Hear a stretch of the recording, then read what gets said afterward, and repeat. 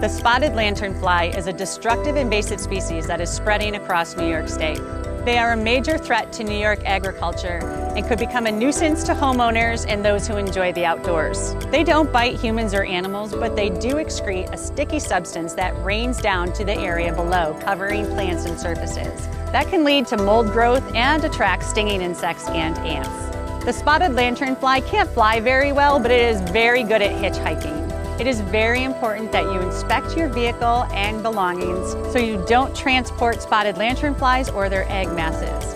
The egg masses are laid September through November and can look like a dried splotch of mud.